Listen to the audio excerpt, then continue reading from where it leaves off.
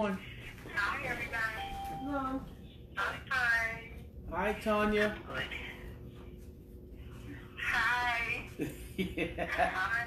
It says Cheryl, but I know who y'all are. Martha,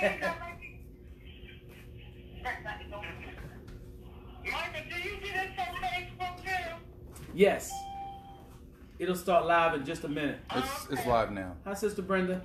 Okay. All right, we're going to go and get started. Let's have a word of prayer. Hello. Father, we are so grateful for this another opportunity to call upon your name. We're so grateful, oh God, for all your blessings and mercies. We're so grateful, God, for your word is a lamp unto our feet and a light unto our pathway. We come to hide it in our hearts so we won't sin against you. We now give ourselves to you, God, for this hour. We take this moment seriously. As we share your word, oh God, we want your word to be clear. That you not only anoint my mouth to speak the truths of your word, but you anoint the hearers, the ears of the hearers tonight, so we might join in together and hear from you. We need a word from you, Lord. Yes. We need a word. We need you to breathe. We need a fresh touch. We stand in need of your presence because so much is going on in our society. So much is going on in our world. The world is turned upside down. We need you to step in, Lord, and bring peace in the streets. Peace in the streets, oh God, please. Peace in our leaders' minds. With the disease still running rampant.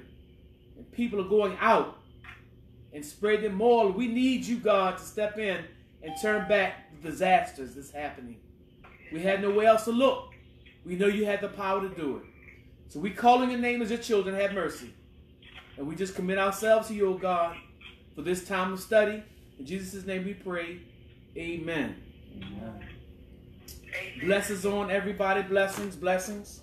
God's been such a wonderful keeper. We are going to pick up in chapter 7 once again. We stopped off at verse 7:7 on last week.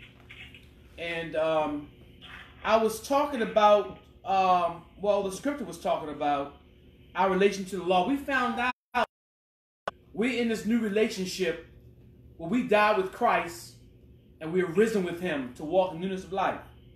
All right? And our relationship, we found out our relationship to sin has been changed. We've died into sin, we live under God, but our relationship to the law has also changed because the law had dominance over us. The law has dominance over all men until death. So we found out last week we died. Through the body of Christ, we died with him by identification. Now we live to walk in newness of life. So Paul continues in this thought concerning the law. And we're going to move on a little bit further. And I mentioned the last couple times, he talked about the law coming. He talked about how he discovered covetousness in verse 7. Let me just start in verse 7, read down. What shall we say then? Is the law sin? He's asking a question. And then he answers, says, God forbid, or may it never be. Nay, he said, I had not known sin but by the law. For I had not known lust, except the law said, thou shalt not covet. So he associates the 10th commandment is thou shalt not covet. And in the Exodus, he names covet thy neighbor's animals, our neighbor's wife, our neighbor's and the other. And Paul, in his own experience, found out through this particular, and we find out through this particular commandment not to covet, it comes last, but it sums all. Because coveting is to set our affections on something that's not ours. To set our affections on something someone else had. And I found myself, even the other day, Mike and I do walking. We try to walk just about every day. We walk in some of the neighborhoods that are nearby, and I kept looking at how nice the yards were and how big the houses were. And I found myself saying, gee, if I could just live in one of those houses. And God just reminded me, well, you already have a house. And he said, stop coveting. Be content with the things you have. Because you can set your mind on things and not realize. So what I'm trying to say about this particular sin, all the other sins you can see. Adultery you can see. Stealing you can see. But when it comes to inner attitudes, so Paul talks about not being caught up in the letter of the law, but the spirit of the law, he letting us know that it's not enough not to commit the sin. It's about the heart attitude. Jesus even taught that the Pharisees thought they were doing well by not committing adultery. But he said, if you look on a woman with lust in your heart, you committing sin in your heart. So it brings the law, the spirit of the law is not just the actions, but it's also the heart attitudes. So we stand before God like that, a law like that, we realize that all of us fall short because we're full of coveting. Amen. We're full of things that we don't even realize that we're doing. So the law condemns us. So Paul is saying when the law really came, we'll see in a limit, he said, I died. When the law came, it killed me because the wages of sin is death. I had a death penalty upon my head. But he says in verse 8, but sin taking occasion by the commandment wrought in me all manner of concupiscence, which is evil desire. For without the law, sin is dead. So what is he saying? He said just the fact that something within us, this sin nature that's within us, this flesh that lives in us, this nature of ours, it doesn't like to be told what it can't do. Can I get just one amen? Amen. It does not like rules. It does not like governance. It doesn't like to be told it can't do things. And when you tell it can't do things, it makes the temptation more alluring. That's what happened in the Garden of Eden. God said, have all the trees except this one. And Satan comes around and says, what? God didn't want you having that because you'd be like him. He brought that enticement because in our pride, in our curiosity, we don't like rules and regulations. We don't like someone giving us something, but God gives us lines. He draws the line. He draws what's acceptable because he wants us to know no matter where we go, who we are, he is still God. Amen. He's in control. So this desire, this evil desire, so the law is not bad, and Paul's going to talk about that. The law is not sinful. We are messed up. But just the fact that the law is right and it's holy and it's just and it's good, but we are not. And therefore the law gives knowledge of sin. It shows us our real condition. You know, we don't always know that. We don't always realize that. I was thinking, I'll leave illustration for later on. I thought about an illustration earlier that I would share a little later on. I want to move on a little bit. Verse 9, for I was alive without the law once, but when the commandment came, sin revived and I died. So Paul's reflecting on his own life. And this could have been a time before he became a Pharisee, or the fact he's describing, as you see in Philippians 3, he said he was a Pharisee of Pharisees. As keeping the law, he considered himself being blameless. And he was in a state where he felt like he was a Hebrew of Hebrews. And that's the state of mind he had when he persecuted the truth. He was religious, but he was unsaved. Knowledgeable, but unsaved. But when the commandment really came, when he really heard the commandment, he realized that he was now under a death penalty. He says, I was alive without the law once, but when the commandment came, he said sin revived because of God's law really understood. He says, I died. So we know it's not talking about a literal death because we have verse 10, right? If he said I died in verse 9, we wouldn't have verse 10, would we? So not talking about a literal death. He's speaking of a spiritual death. He realized that what the law did condemned him to death. All right? In verse 10, he says, the commandment, and the commandment which was ordained to life, I found to be unto death. The commandment that God gave, and he even said in the Old Testament, if a man does these things, he'll live by them. But yet man could never step up to God's rules, God's laws. So no man lived by it. All right, what the law did was the law ushered us to a place of realizing that we need a Savior. And we'll come across that as we read a little further down in this chapter. For sin taking occasion by the commandment deceived me, and by it slew me. He explained himself. I understand God's laws reach deeper than just my act, but also reach into my intentions. So by God's very command, sin aroused up in me, and it deceived me. How many realize what did Jeremiah say? The heart is desperate. Jeremiah, I think it's Jeremiah 17:9, about how desperately wicked the heart is. Who can know it? Sin will deceive us.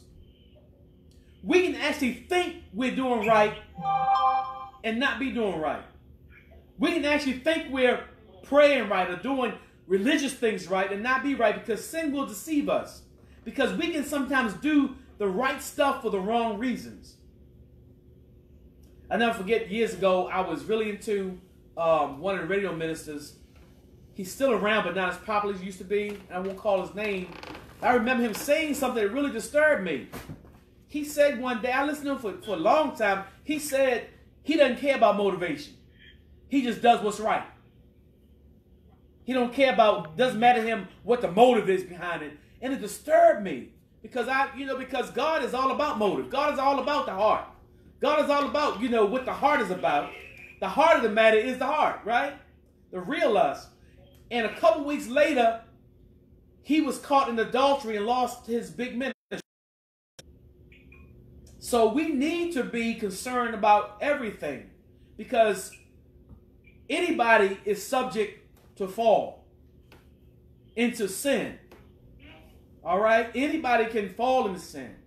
But the whole thing is that we want to live our lives so controlled by God's Spirit that we won't fall into these kind of things. Anybody can be subject to these things. Don't think, the Bible talks about, don't think too much of yourself that you won't fall, because you can fall. And when we see other people falling, we're not supposed to have a condemning attitude, but to try to restore them in the spirit of meekness, because the same thing could happen to me. How would I want to be treated if I fell? And that brings something to my mind. And I want to address that also. The church ought to be a place of healing and restoration. But it's become a place where people are not comfortable to share enough and be transparent. Because if we are too transparent, we feel like people will judge us and condemn us. But that's the place for transparency. The Bible says we ought to confess our faults one to another and pray one for another. But it's not it's not always an atmosphere conducive to that, because we realize that everybody in church is not really in God. Amen. Amen. And everybody in the group are not always spiritual enough to understand when someone is sharing, it's not to carry it, it's to bury it.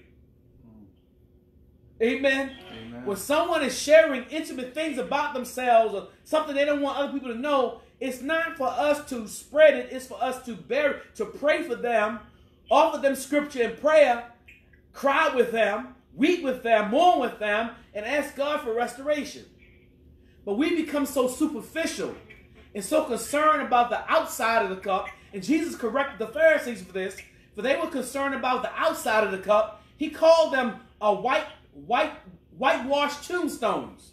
He says you take care of the outside of the cup, but the inside is full of dead man's bones. You whitewash things, but the inside is not right. But this Christianity, this life in Christ, is definitely an inside job.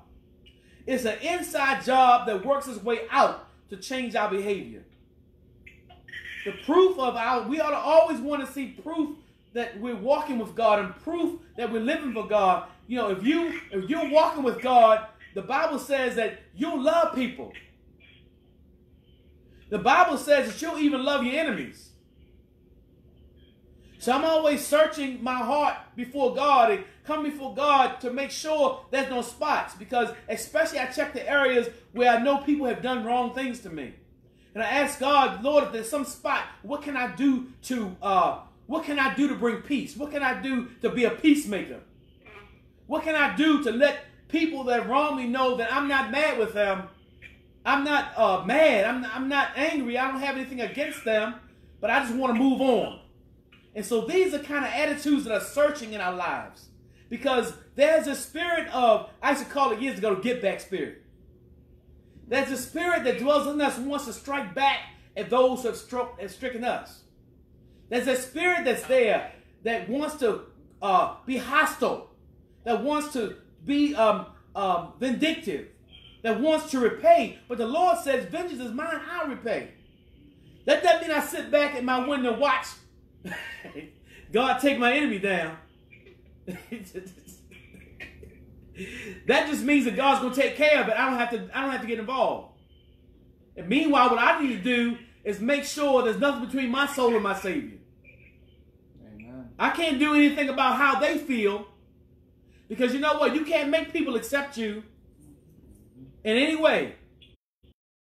And trying to spend time trying to make them accept you and prove to them things is not going to get you anywhere. But what you have to do is bring this up before God. If there's any offering that you can do, anything you can do to soothe it, he says, live at peace with all men. Blessed are the peacemakers. Amen. Amen. So that's something we have to deal with. Because love is a serious thing. Y'all know the Bible says love fulfills all the law. And if we say we love God who we haven't seen, how can we hate the neighbor that we do see? But God has called us. Y'all hear what I'm saying to you? He's called us to love the unlovely. Amen. He's called us not just to love the ones that like us and we like them and we hang with them. No, he's called, the mission is to love the unlovely, because that's what the Lord did with us. I know I got a witness somewhere out there. Amen. Remember what I told you? If you're on Facebook, thumbs up is amen, a heart is hallelujah. Amen. Amen. Because God has shown so much grace towards us that we should be showing the same grace and mercy to others. So sin is deceptive. And we oftentimes deal with its trickery, and we even fool our own selves. The devil doesn't have to deceive us. We fool ourselves. But it takes time, y'all. Y'all hear what I'm saying to you tonight?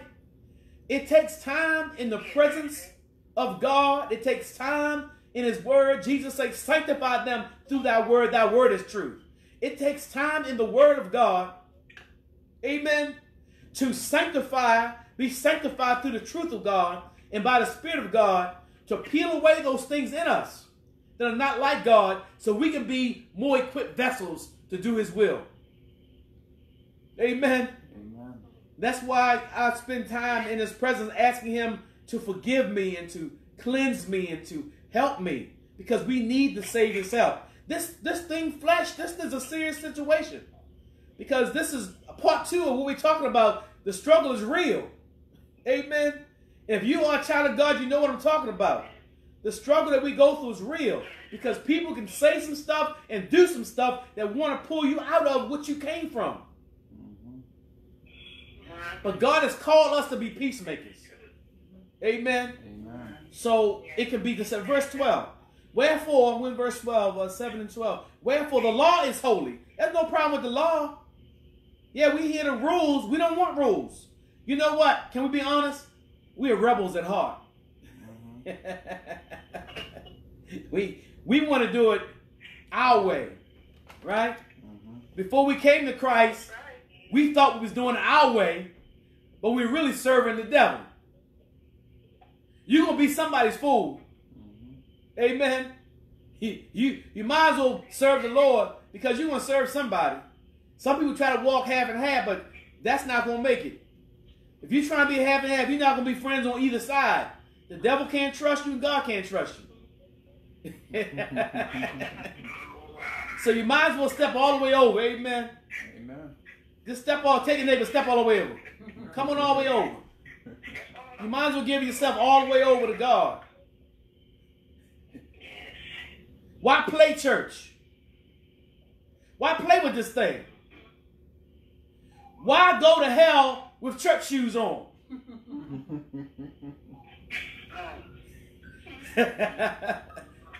Amen. Don't play with the thing. Tell God, I want to be all of yours. Talk to him like that. I want to be all truly yours. I tell you,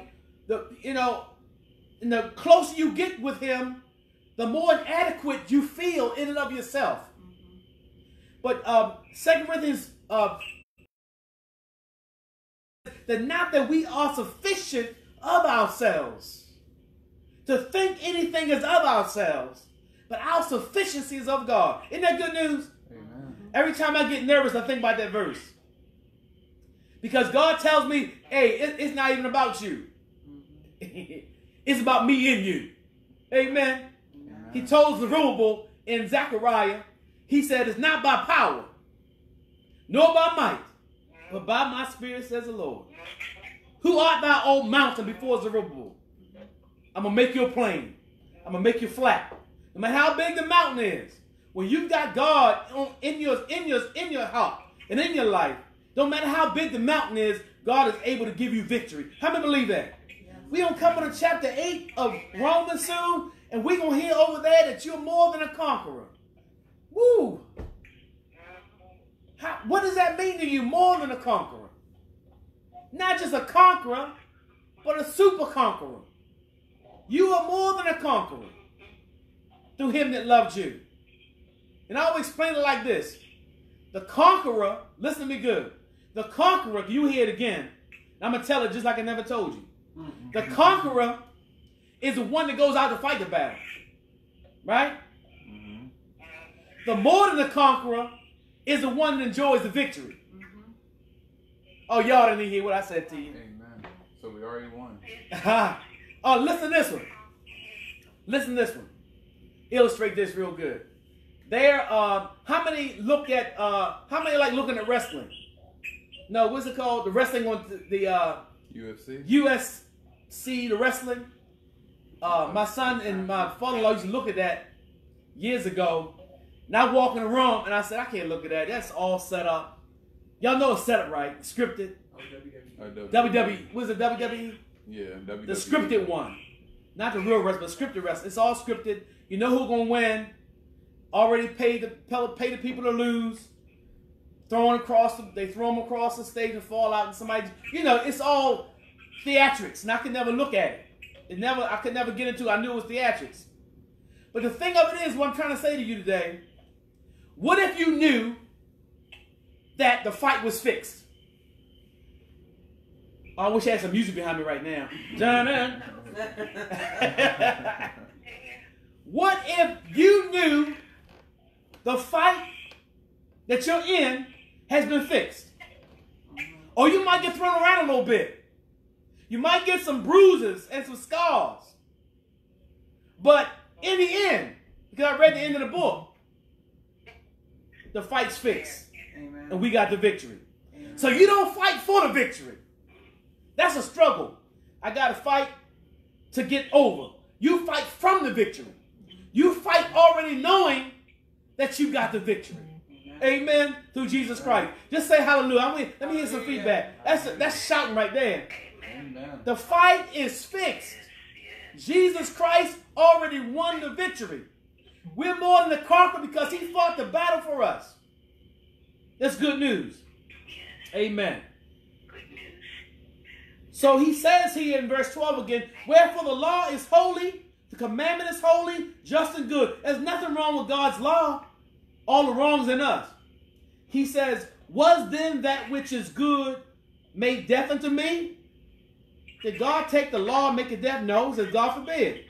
It says, but sin, that it might appear sin, working death in me, by that which is good, that the sin by the commandment might become exceedingly sinful. So what is he saying? He's saying the law didn't make you sinful. The law shows you were sinful.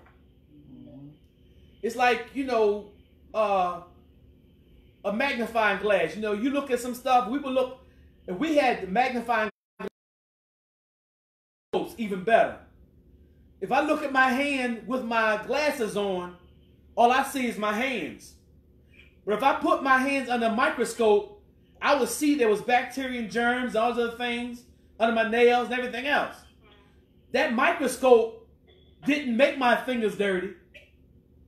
All it did was show my real condition. Amen. It's almost like, Some of us don't like getting on a scale. Dun-dun. But guess what? Getting on a scale and off a scale doesn't determine my weight. But all the scale does is show me my true condition. It doesn't make me lose the weight or gain the weight. All it does is show me my true condition. And that's what happens with the laws of God. God gave a law. It's holy, it's good. But because we are sinful, Paul's going to say it in a minute, and I'll read down to it. We'll see, all right? So that which is good didn't become sin, but it showed us that we were sinful. Verse 14. For we know that the law is spiritual, but I am what? Carnal, sold under sin. The law is spiritual. The law is more than just reading, thou shalt not commit adultery. The law is more than that. It's given by a spiritual God, and it deals with the heart of man. What's the heart of the matter? But I'm carnal. I'm fleshly. And that which is born of flesh is flesh. And I wish I could tell you, as a child of God on this side of heaven, that one day your flesh will get saved. Or one day your flesh is going to act better. I'll be lying to you. Because you cannot train it. It makes demands on us. It causes us to, drives us to go beyond what's necessary, say beyond what's necessary, act out beyond what's necessary. We cannot get rid of it, but God has given us a remedy to keep it controlled, under control. All right? By spiritual laws. The law of God's Spirit in us is more powerful than the law of sin and death. And Paul's going to talk about that as we go on a little bit further.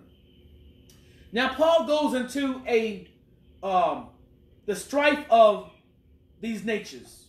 You know, now that we're saved, and now that we found out in chapter 6 that we've been crucified with Christ, chapter 7 tells us about the struggle, chapter 8 tells us about the victory.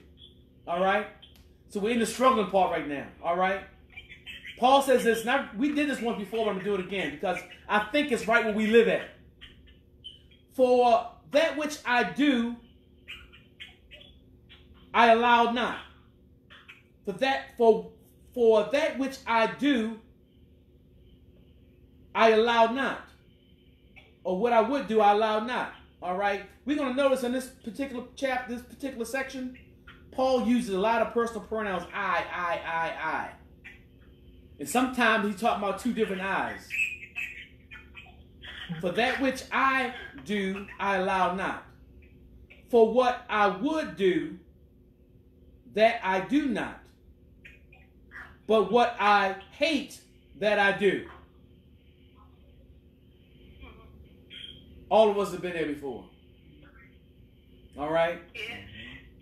I want to do the right thing. I made my mind to do the right thing. But I ran up doing the wrong thing. I know it's right, but I don't have the power to do what's right. All right? So we can call this, Paul, we can call this particular section helpless.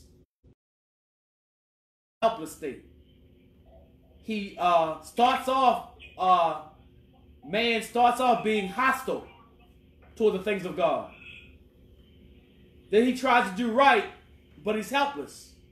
Because he wants to do what's right, but he has no power to do the right thing.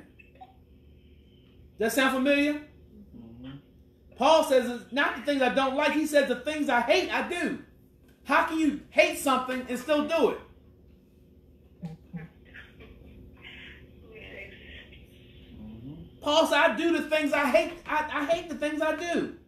He says, verse 16, if then I do that which I would not, I consent unto the law that is good. So I'm saying I agree the law is good, but I'm not good. I'm doing the things I don't want to do.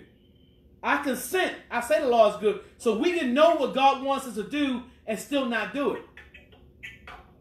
Our problem is not knowing. The problem with us is not that we don't know. The problem is we don't do. But it takes power to do. Jesus Christ not only died for the penalty of sin, he also died to break the power of sin. Look, both of them go hand in hand. Let me cite you an example. All right.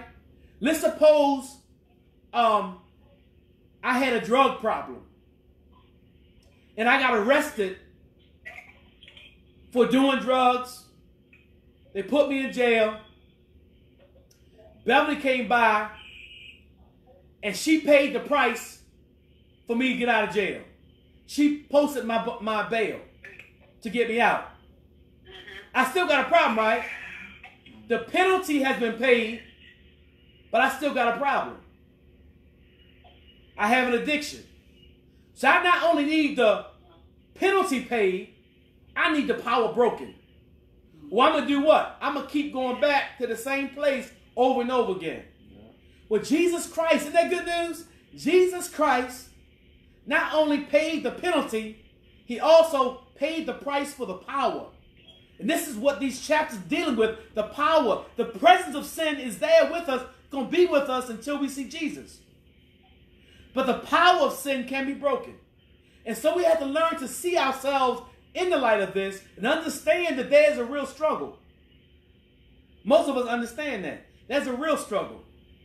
Even to the place where things that we thought we were over. I know I got at least one witness out there. Things that we thought we were beyond. Those things will rise up and try to take us back in bondage again. It's just like, because the flesh is going to always be there and it's going to be demanding. It's going to be like that hungry child that wants to be fed. And going to yell at you saying, all right, you did good today. Now you let it happen. That's how deceptive the flesh is. And how many people started the diet? Y'all quiet on me now. I think I start a diet every day. But guess what? It's not the starting of the diet. It's the carrying out of the plan consistently. Amen. That's what matters. It's how we finish the diet. The flesh is always going to be demanding of us, always going to be trying to deceive us.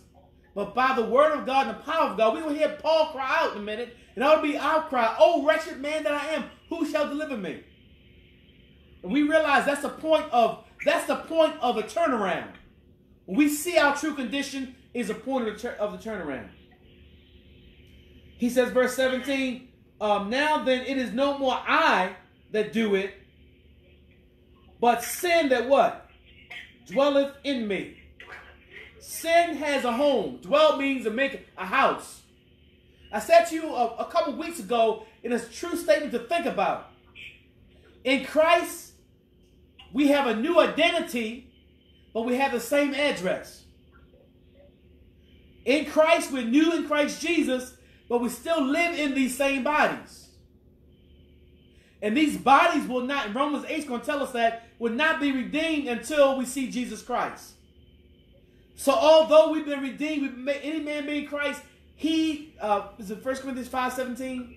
2 Corinthians 5:17? 2 Corinthians 5:17. If any man being Christ, he is a new creation. Old things have passed away. Behold, all things have become new. We're new. We've been given a new spirit. The Holy Spirit has now come to live in us. All right? But these bodies and the nature of these bodies still crave the things of the old life. And so we are imprisoned in a dead body or a dead nature. Imprisons or houses us. But Paul has told us in this context, we read it a little while ago, now that we are saved by God, no longer yield your members as instruments of unrighteousness, but yield yourself to God. So we're no longer going to yield to the things of the flesh, but we're to yield to God. Will we have times we fall and stumble? Yes, we will.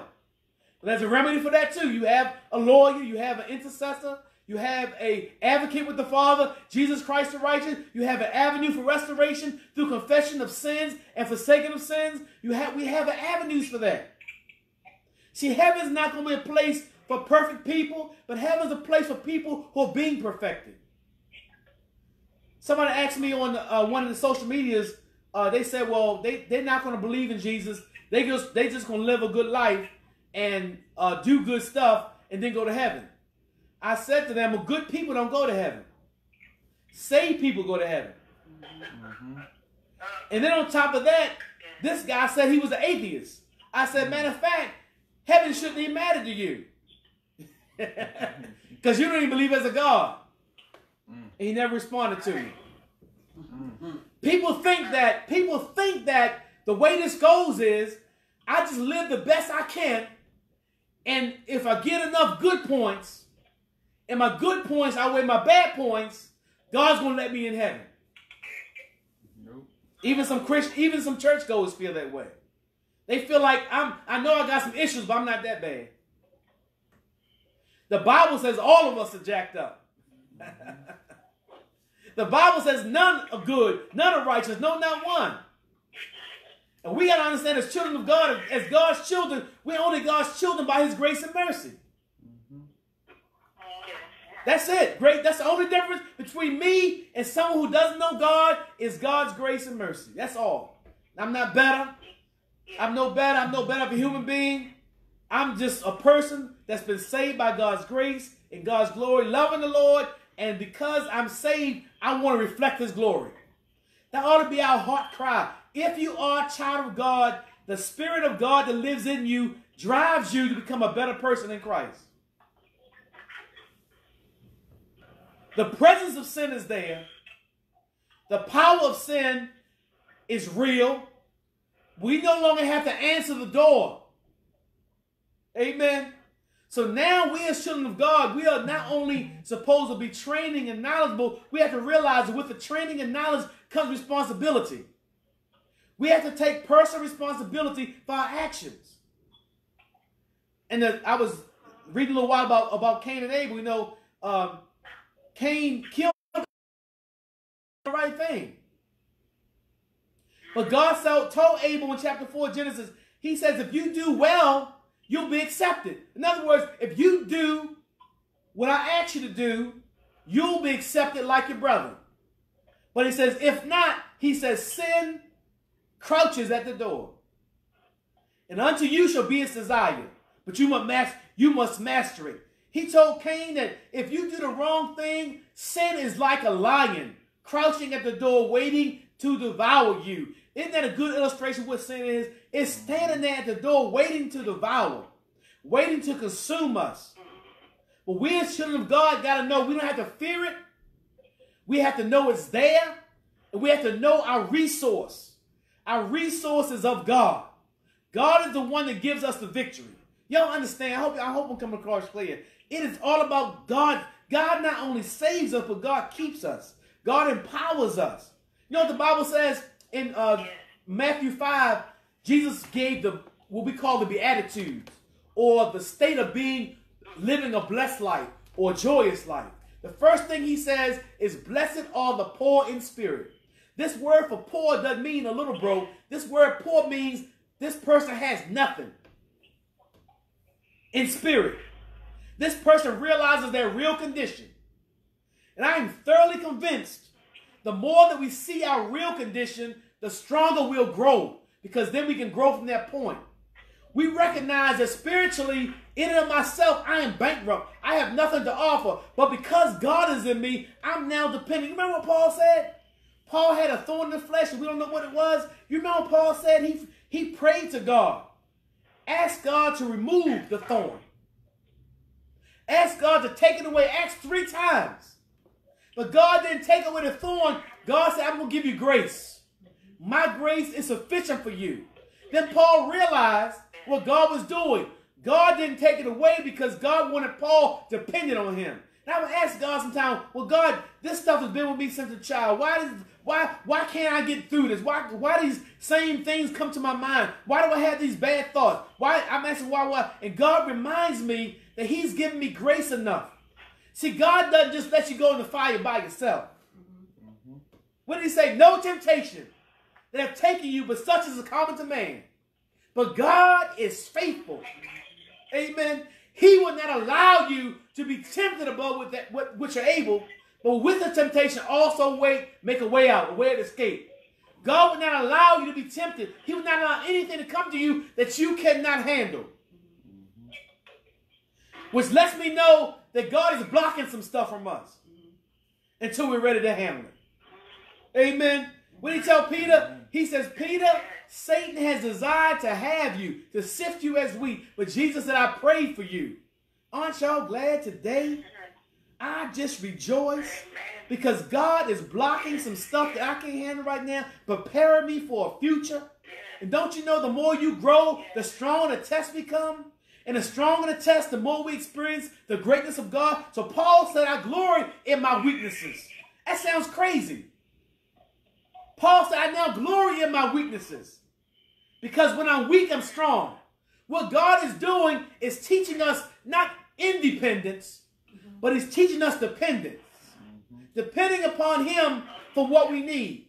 I always say this. I said it for years and years. The strong Christian is not the one who thinks they have it together. The strong Christian is the one who knows they have nothing, but God is everything. Amen. Amen. He's our sufficiency. We get stronger as we lean harder. Amen. So the more dependent I am on him, the stronger I look. People will look and say, you sure are strong. And I turn back and say, no, he's sure. Amen. Amen. People say, you sure are doing the thing right. I said, no, it's him in me. Paul says, I'm crucified with Christ, and I no longer live, but it's Christ that lives in me. The more I die, the more I live. Amen.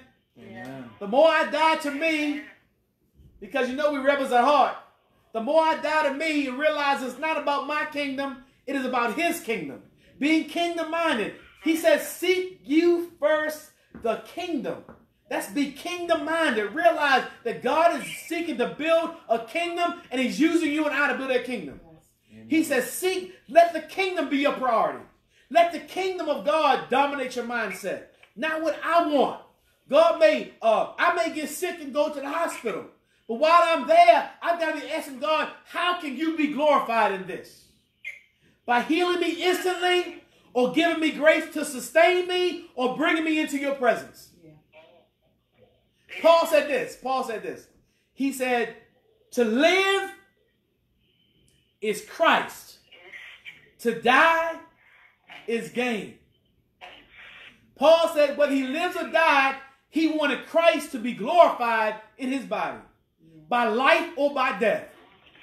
That doesn't sound like some of the preaching here today.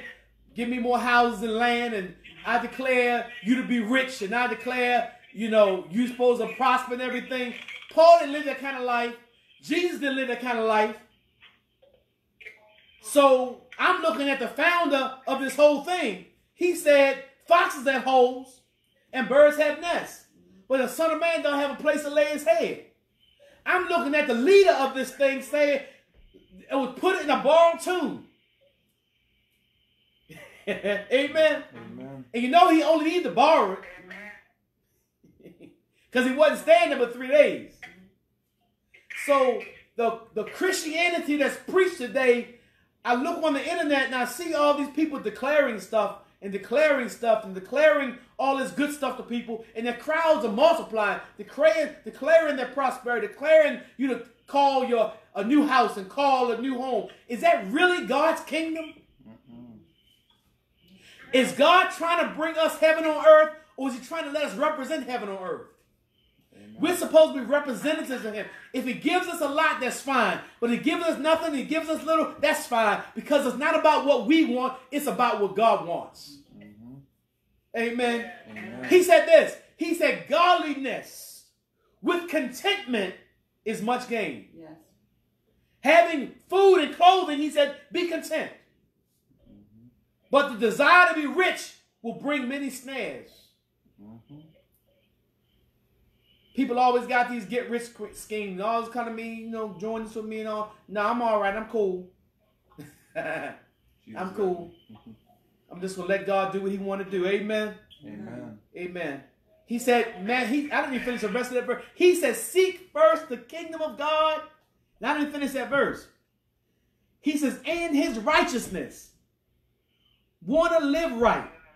Amen. Amen. Want to live right. Seek him.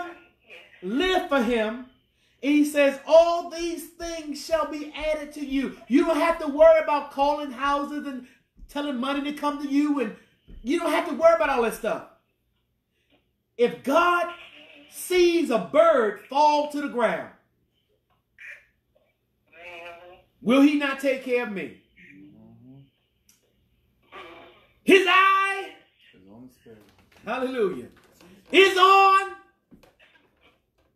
the sparrow. And I know he watches me. If God would take the time to number the very hairs that are on our head, he knows how much fell off. Surely he knows. If he would clothe the lilies of the field in such beauty and color, and they're here today and gone tomorrow, will he not clothe me? So I don't have to worry about food and clothing and shelter. I want to seek his kingdom and his righteousness, and he'll take care of all the rest. Everything else will fall in place. Amen. I hear it over and over. People are, I've never seen so many people prophesying over people's lives. Maybe, you know, in proclaiming these things over people's lives. I told God, let them proclaim what they proclaim. That's between you and them. I'm going to proclaim the word of God. Amen. Amen.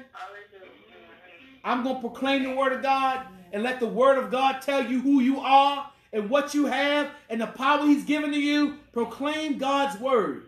Amen. Amen. He says here in verse 13, was then that which was is good made death unto me? God forbid. For sin, let me take my glass off to see. But sin that it might appear sin, working death in me, by which that is good, that sin made by the commandment might become exceedingly sinful.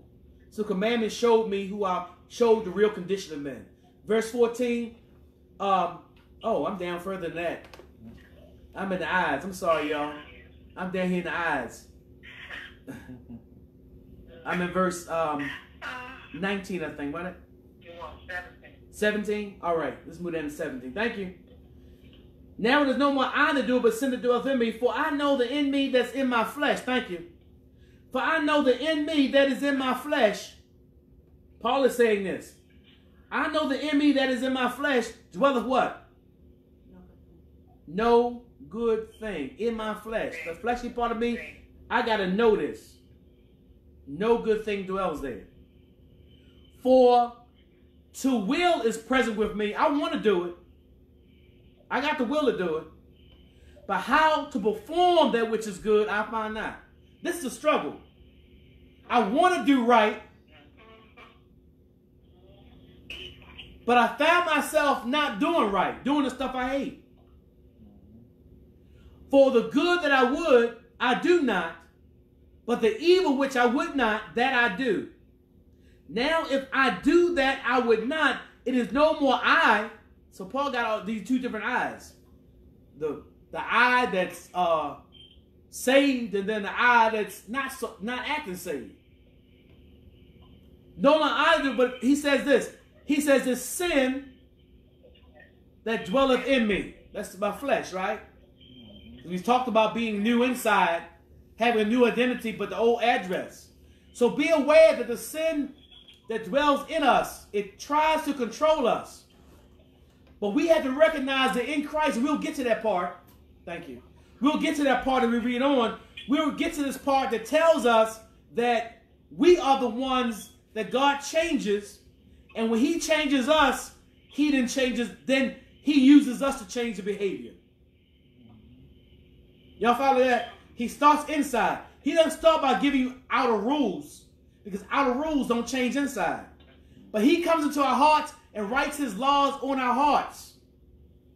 And once our hearts are changed, our hands will change. All right? So we have a clean heart, but dirty hands. And what God wants to do is take that clean heart and now let that clean heart, by the God, Spirit of God, start to do the right kind of stuff. Not to let the flesh do what it wants to do. But let it know. Paul said he keeps under his body and brings it in subjection. Bringing the body by the, we'll find out in the power of God's Spirit, we put the deeds of the flesh to death by the power of God's Spirit who's in us. So the Spirit of God, notice that in this chapter, Paul didn't mention the Holy Spirit not one time. But the next chapter, it's like Holy Spirit everywhere.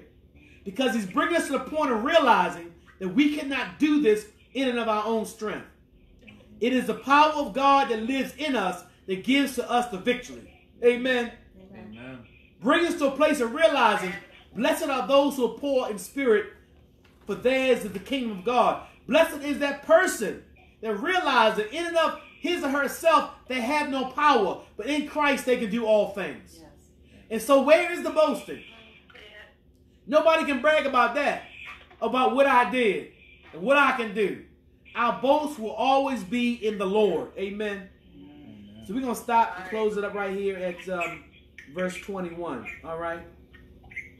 I want to give space for any questions or comments before we have our closing prayer. Anybody have any questions, comments, concerns?